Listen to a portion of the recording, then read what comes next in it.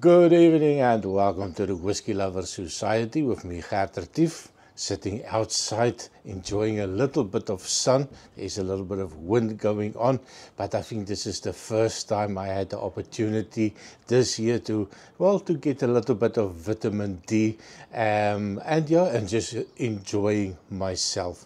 It is nice afternoon here in Belgium, and I thought to myself, I've been looking at high ABV whiskies over the last couple of videos, and one of them was from a independent bottler, and the bottle came from, or the whiskey came from Singleton, or the Dufftown distillery, the Singleton. And of course, and I thought to myself, this is bloody good. And I've passed this whiskey so many times in the duty-free shops and never gave it a second glance.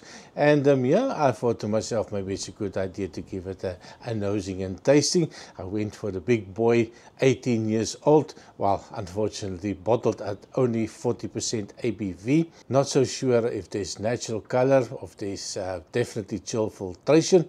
But yeah, it is what it is. It is a cheap bottle, looking about 79, 80, 85 euros for the bottle here in Europe.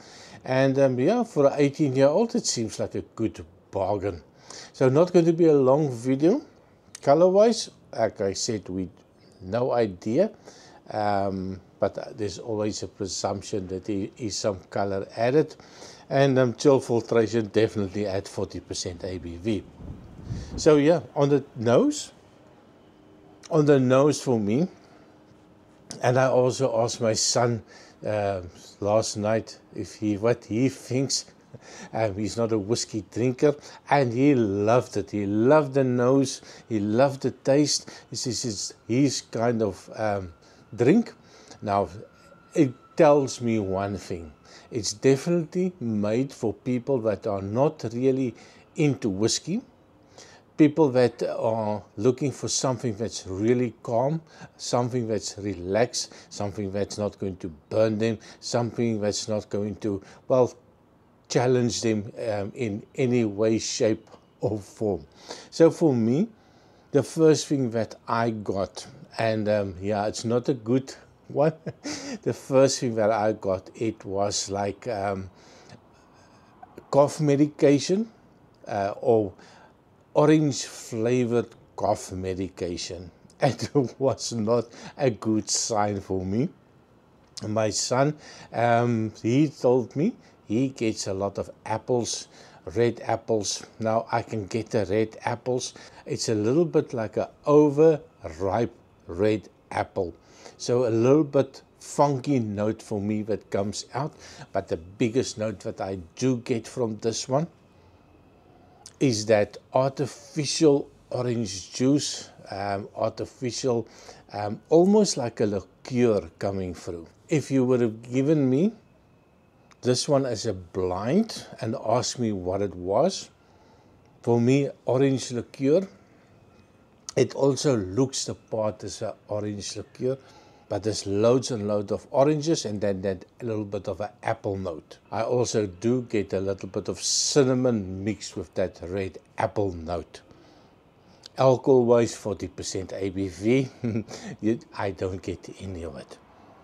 You can shake it all the want, you can stir it up, you can wake it up.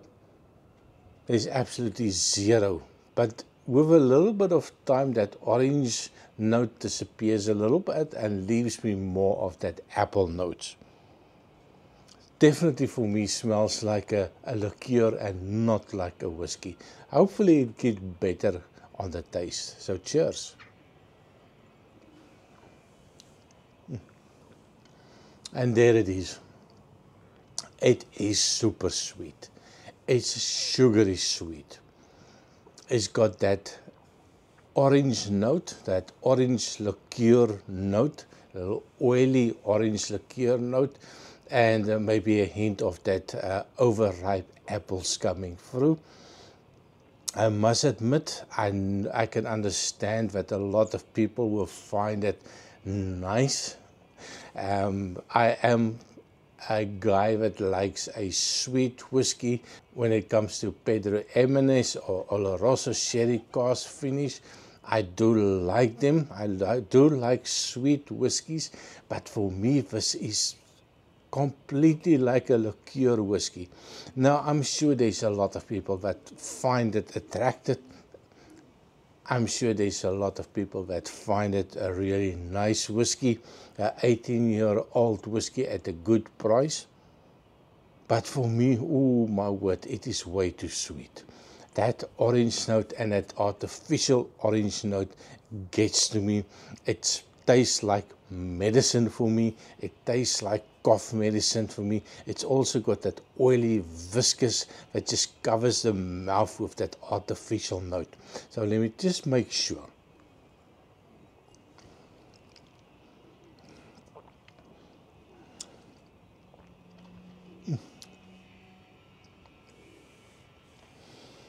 Yeah, I think this is probably the second whiskey that I find that it's just absolutely not for me.